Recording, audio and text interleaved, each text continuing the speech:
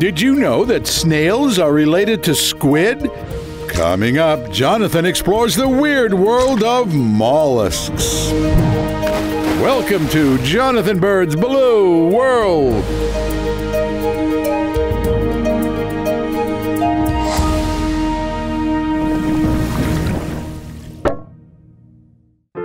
There are around 85,000 known species of mollusks, a very diverse phylum of animals. Among the mollusks are some of the most well-known sea creatures, like snails, clams, mussels, squid, and octopods. Although one might not see an obvious physical relationship between a snail and a cuttlefish, they're remarkably similar in their internal construction, clearly sharing a common ancestor hundreds of millions of years ago. In general, mollusks have three body regions: a head, a visceral mass, and a foot. The head contains the sense organs and the brain, while the visceral mass, basically the body, contains the internal organs. The foot is the muscular lower part of the body in contact with the substrate. Most, but not all, mollusks have a shell. Mollusks also have an extension of the body wall called the mantle. This portion of the animal's anatomy is responsible for secreting the shell in a manner similar to the way human fingernails grow. Many mollusks have a kind of tongue called a radula, which is rough like sandpaper and used to rasp away at food. The radula is made of a hard material called chitin, the same material of which arthropod exoskeletons are made. About 70% of the mollusks are contained within the class Gastropoda, meaning stomach foot.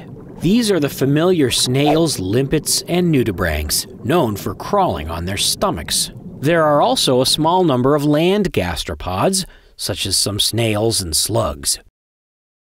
The snails, limpets, and abalones have a shell, while the slugs and nudibranchs do not.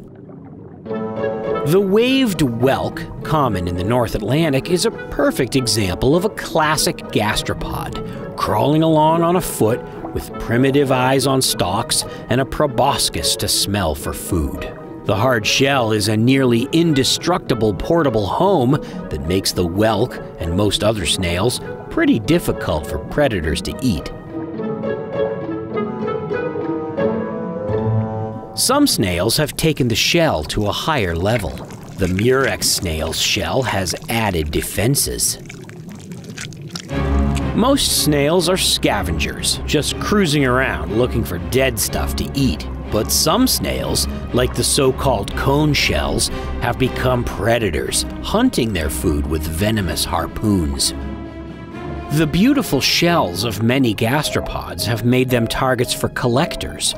So it may be hard to believe, but even snails can be overfished and endangered. A nudibranch has no shell for protection, but instead has fleshy projections on its back called serrata that contain stinging cells stolen from the local hydroid population. The serrata also significantly increase the animal's surface area, thereby functioning as gills to absorb oxygen from the water. The term nudibranch, meaning naked gills, is a reference to the serrata. Other nudibranchs actually have a tuft of naked gills that don't sting. For protection, these species secrete a toxic slime that makes them unappealing. Looking at a scallop, it's hard to imagine how it's possible for this animal to be related to a snail. But scallops, oysters, mussels, and clams are all bivalves, another class of mollusks. The name bivalve means two shells, and these animals live exclusively in water, about 80% of them in seawater. But the zebra mussel is a rather infamous freshwater bivalve, known for its invasiveness in U.S. waterways and lakes. The bivalve may either burrow through the bottom or attach itself to the substrate with glue-like strings called byssal threads. Some bivalves, like scallops, do not attach themselves because they prefer to be able to swim away with a squirt of water forced from the mantle. for example, to escape from attacking sea stars. Most bivalves feed by filtering organic particles from the water.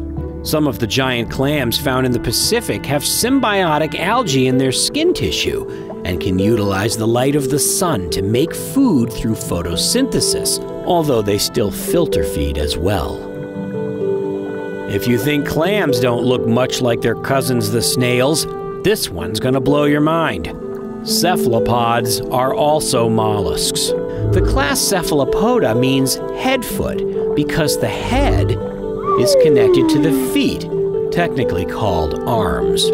The body is out in front. If people were built like this, we would look a lot different.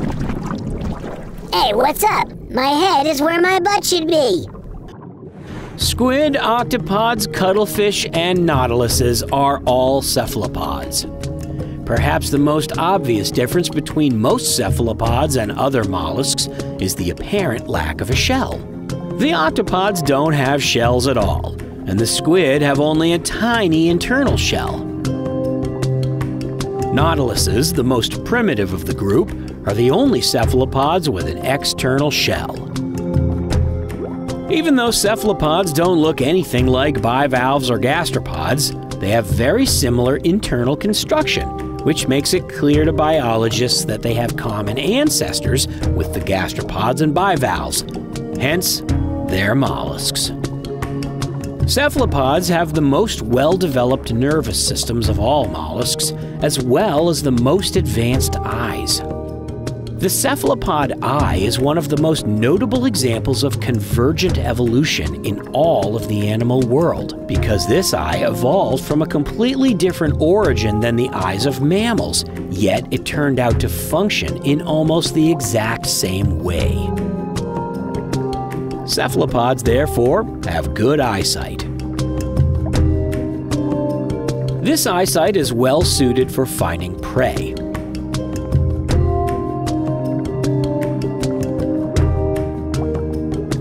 The cephalopod then grasps the prey firmly with its arms and eats the prey with a mouth located between the arms. Cephalopods also have a beak, very similar to that of a parrot, used to help bite into prey. All octopods have a salivary gland that secretes venom to subdue prey. The venom of the blue-ringed octopus is so powerful that the bite of this octopus is often lethal to a human. Fortunately, it takes a lot of provocation to get an octopus, any octopus, to bite a person. While the octopus has 8 sucker-equipped arms, the squid and cuttlefish actually have 10.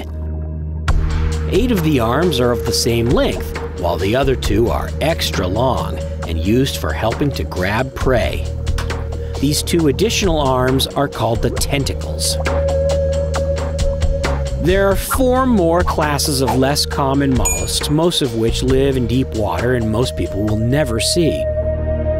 The phylum Mollusca is one of the most diverse-looking groups of animals in the world. It's hard to believe that something like a clam is closely related to something as outlandish as a cuttlefish. Sometimes truth really is stranger than fiction when it comes to the amazing life in the blue world. Hey everyone! Have you subscribed to our Extras channel, Blue World Plus? It's full of great behind-the-scenes and additional fun content. Check it out now! Mollusks, mollusks. Why can't I say it?